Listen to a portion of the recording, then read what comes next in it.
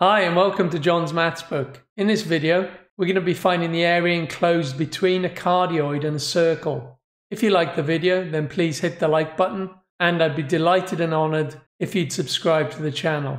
Without further ado, let's go over to the whiteboard. Let's look at how we find the area of a polar region between a cardioid and a circle. To do this, I've sketched the polar graph of r equals 2 minus 2 cos theta and a circle r equals 1. Most of the circle lies within the cardioid. The circle is centered at the origin and has a radius of 1. The red shaded region is the area we are going to find. We know that the area across a polar region is given by the double integral across the region of infinitesimally small slices of area denoted by dA. This translates to the region being defined by an inner integral which integrates in the r direction between two values of r, and an outer integral which defines the region as we rotate about theta between two values of theta. The infinitesimally small pieces of area are defined by rdrdθ. So for the inner integral, the lower limit is at the boundary of the circle and the cardioid, so where r is equal to 1,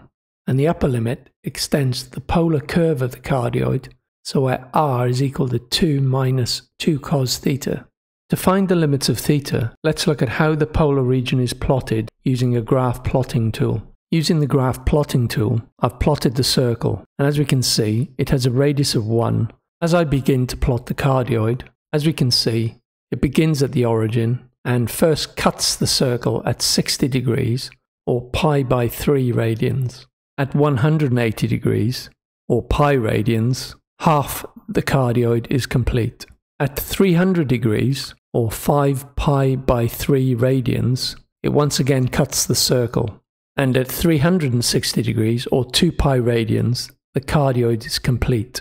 The region we are interested in is between the points at which the cardioid and the circle intersect. So, to manually determine the limits of theta, we need to find the values of theta when the circle and cardioid intersect, which occurs when the equation of the circle is equal to the equation of the cardioid, so when the r values are equal. Setting one equation equal to the other, we have 1 equals 2 minus 2 cos theta.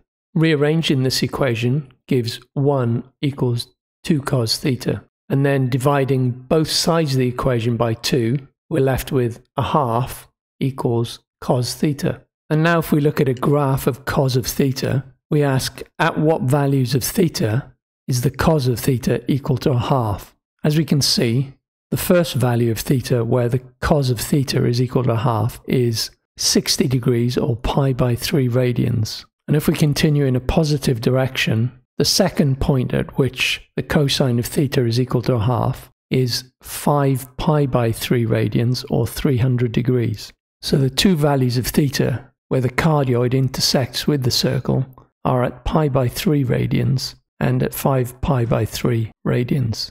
These values provide the limits of integration of our outer integral. So the limits of integration of our outer integral are from theta equals pi by 3 radians to theta equals 5 pi by 3 radians. Now we've formulated our double integral, we can begin the evaluation process. So beginning with our inner integral, we want to integrate between r is equal to 1 and r is equal to 2 minus 2 cos theta, r dr. The antiderivative of r with respect to dr is r squared divided by 2, and we need to evaluate that for r between 1 and 2 minus 2 cos theta. So plugging in the upper limit of 2 minus 2 cos theta in for r, we get 2 minus 2 cos theta all squared divided by 2. And then subtracting the lower limit where we plug in 1 for r, we have minus 1/2. If we expand the bracket and divide by 2, we get 2 minus 4 cos theta plus 2 cos squared theta, and that is minus 1/2. Subtracting minus 1/2, we're left with 3 divided by 2 minus 4 cos theta plus 2 cos squared theta. And moving on to our outer integral, we want to integrate between the limits of theta equals pi divided by 3 to theta equals 5 pi by 3, 3 over 2 minus 4 cos theta plus 2 cos squared theta d theta. If we now integrate term by term, the antiderivative of 3 over 2 with respect to theta is 3 over 2 theta, and we need to evaluate that between pi by 3 and 5 pi by 3. And the antiderivative of minus 4 cos theta with respect to theta is minus 4 sine theta, and we need to evaluate that between pi by 3 and 5 pi by 3. And to find the antiderivative of 2 cos squared theta with respect to theta, we can use the double-angled trig identity where cos squared theta is equal to 1 plus cos 2 theta divided by 2.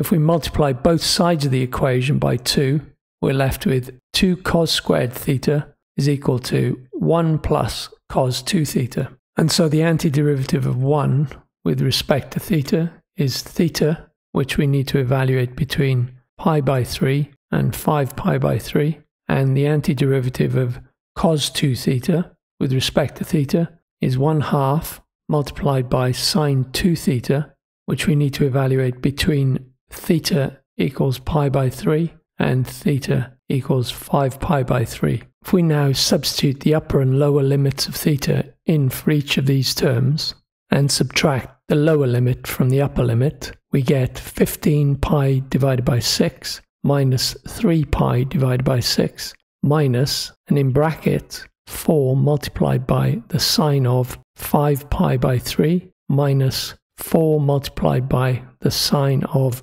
pi by 3 plus 5 pi by 3 minus pi by 3 plus 1/2 multiplied by the sine of 10 pi by 3 minus 1/2 multiplied by the sine of 2 pi by 3. Evaluating this expression, we have 15 pi by 6 minus 3 pi by 6 gives us 2 pi. Then we have minus, and 4 multiplied by sine of 5 pi by 3 minus 4 multiplied by the sine of pi by 3 gives us minus 4 root 3 over 2 and minus 4 root 3 over 2. And then 5 pi by 3 minus pi by 3 gives us 4 pi by 3. And 1/2 multiplied by the sine of 10 pi by 3 minus 1/2 multiplied by the sine of 2 pi by 3 gives us minus root 3 over 4 and minus root 3 over 4. And if we evaluate this, we get our final answer of 10 pi by 3 plus 7 multiplied by root 3 over 2.